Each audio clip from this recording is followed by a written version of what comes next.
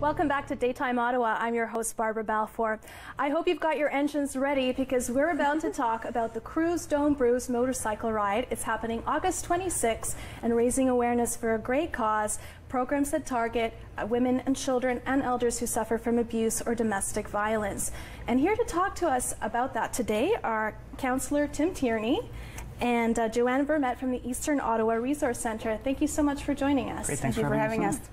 Tell us a little bit about the show. What can we expect, or about the event, actually? Well, first of all, the Eastern Ottawa Resource Centre does a lot of great work in the community.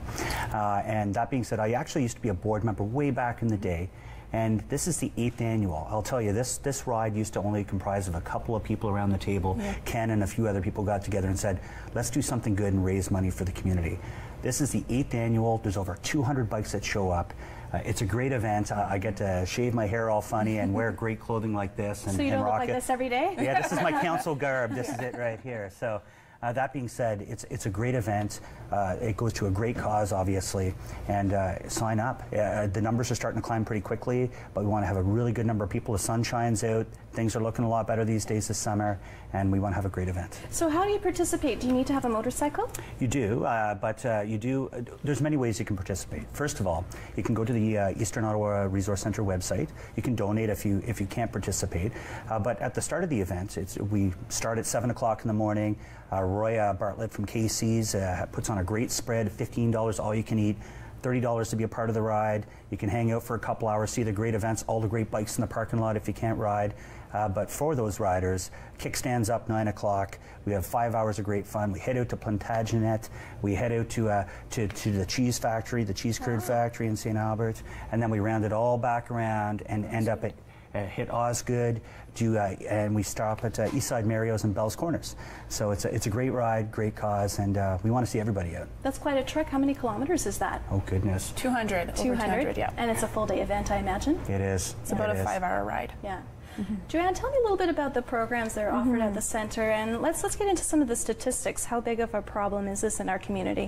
Well, just over last year, we served over 2,500 women who are victim of violence in our community. We service Eastern Ottawa Resource Centre services from Cumberland all the way to some western parts of Ottawa for certain services. Specifically with the money raised from Cruise Don't Bruise, it serves anyone from little ones to seniors who are victims of elder abuse, domestic abuse, and who witness it as well. So just over the last couple of years, 100% of the proceeds have gone towards providing temporary relief shelter to a senior who is fleeing elder abuse, providing emergency shelter and changing locks in hotel rooms to women and children who are victims of domestic violence. And as well, we've been able to provide support groups to little ones, preschool aged children who witness domestic violence. So in their own way, they live it their own way as well. So we try to provide some counseling sessions with them and be able to express themselves and help them through.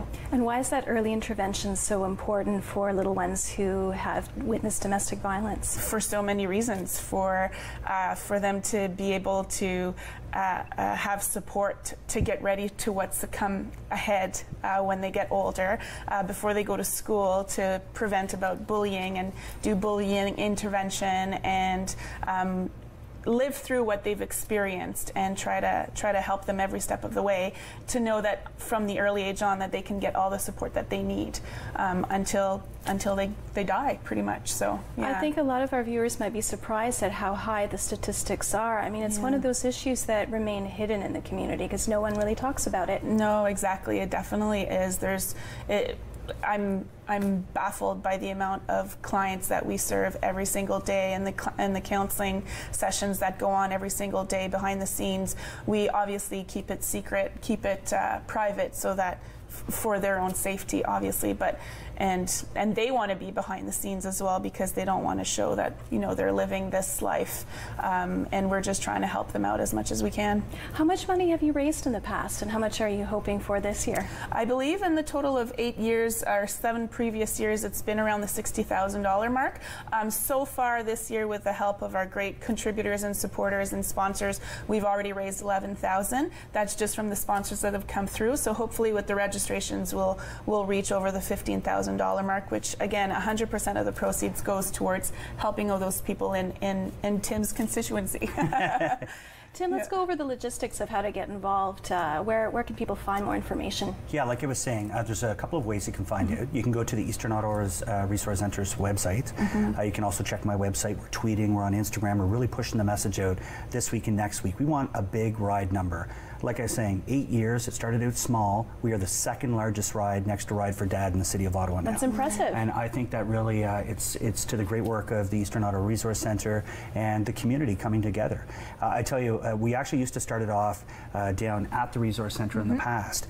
Now when you have 200 engines starting at 9 a.m. in the morning, we decided to move it to a more spacious area where people can partake. But that would be the two ways I would suggest. Okay. Again, if you have any questions, feel free to contact the Resource Centre, contact myself.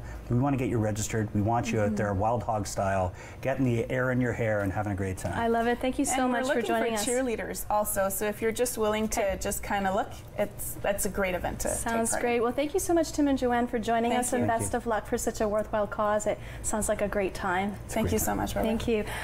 Next up, we are talking to craft beer markets. So if you're a beer lover, you're in luck. Stick around. We'll be right back.